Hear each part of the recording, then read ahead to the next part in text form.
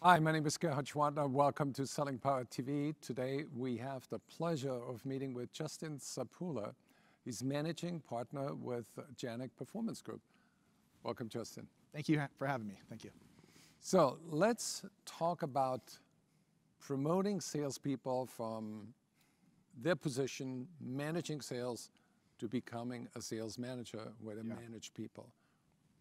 Yeah, it's a big transition. We help a lot of organizations with this, and one of the things we see often is sales managers get promoted because they were good at sales. And one of the things that we help our clients realize is just because they're good at sales doesn't necessarily they're going to be good at sales management.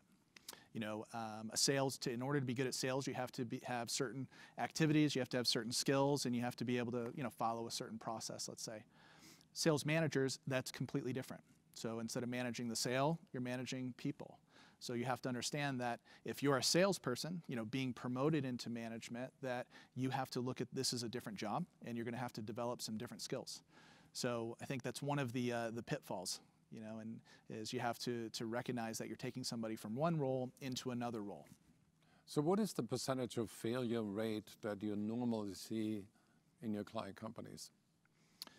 Well, if you talk about turnover, typically a turnover in an organization, and every industry is a bit different, so it's tough to generalize this, but a lot of companies are running around the 10% mark of their sales organization.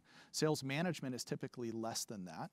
So that's a good sign, right, that you typically have less turnover for that.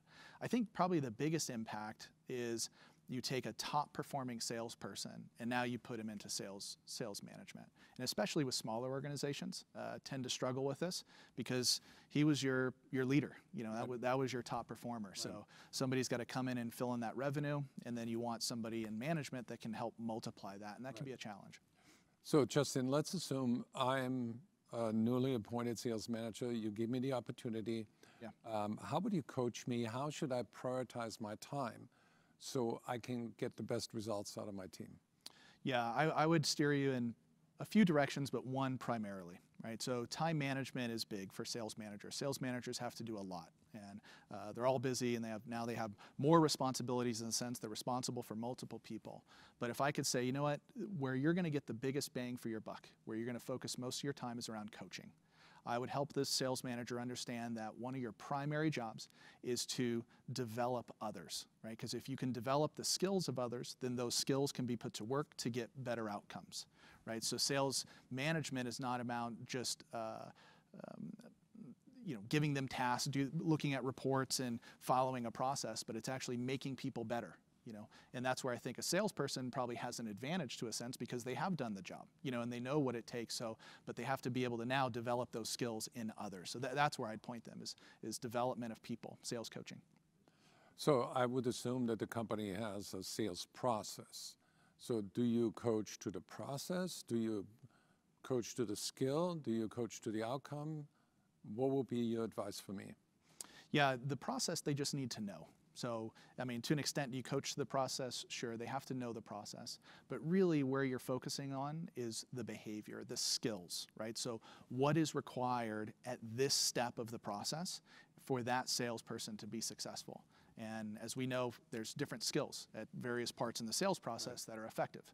If you're talking about prospecting and business development, or if you're navigating a complex sale, there's lots of different steps, lots of different stages. So as a sales manager, to be helpful, focus in on the key behaviors, right, and the key skills that are relevant to that part of the sales process, and help your team develop those skills and to be better at that point to get a better outcome. Right.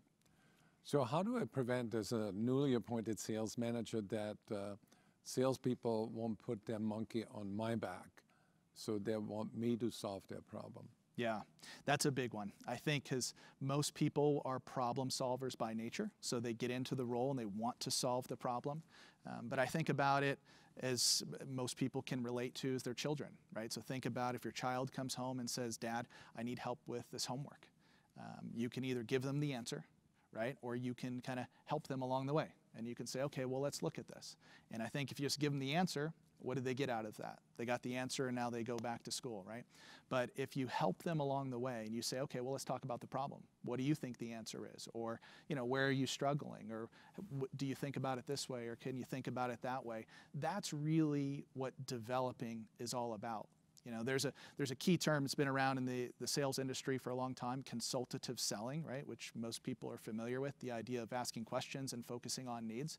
And we look at coaching through a similar lens. It's be more consultative in your coaching.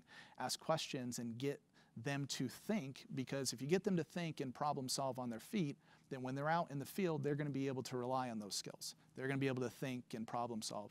And if you just give them the answer, if you jump in and close the deal, then it's a short-term fix. And as a sales manager, you do need to be more long-term, a bit more long-term focused. So there are actually two performance problems that we can look at, that we can separate. One is it a skills issue that impedes the performance, or is it a will issue that prevents them from performing successfully? How do you deal with either one of them? Yeah, so there are two. That's the first thing, right? So there is a difference between those two. The skill is I don't know how to do it, or I don't know how to do it well. The will is I don't want to, or I don't believe in it, right? So I think our values and our beliefs drive our behavior. So if it's a will issue, you have to get down to the motivational aspect of it, right? You have to get down to the mindset. And that is a common thing we see with our clients as well, is that sales managers are really working on a will issue, but they're throwing more training at it or more coaching at it, and it's not successful, and the vice versa. So I think if you're focusing on a will issue, focus on values and belief and motivation, so they know what's in it for them, and they have to see how doing whatever it is you're asking them to do, they have to see how that's going to help them get to where they want to go.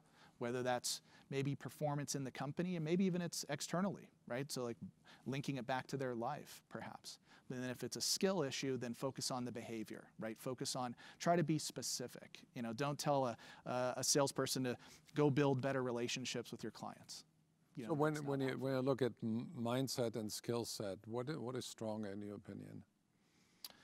I think one comes first. I think the mindset and the will comes first. The belief comes first. And then second, then if I believe that it's important and I believe I should do it, now I have to have the skills to be able to do that. So I'm not sure which one's more important, but I think one comes first, right? If you have skills without will, then you're not going to go anywhere. Yeah. What is the best coaching tip you've ever gotten? The best coaching tip is to be consultative with coaching. When I was younger as a sales manager, I was the problem solver, and I wanted to go in and say, here's how you do it. And I was very directive in my coaching. And I learned later the value of helping people solve their own problems, helping them get to some self-realization, right, because that sticks with somebody. And if you really got to teach someone to think on their feet, and I think the approach to coaching, one of the best tips I ever got was to be more consultative, in the coaching. Well, thank you so much. That was very informative. Thank you for having me. I will let you coach me more. Okay, I look forward to it.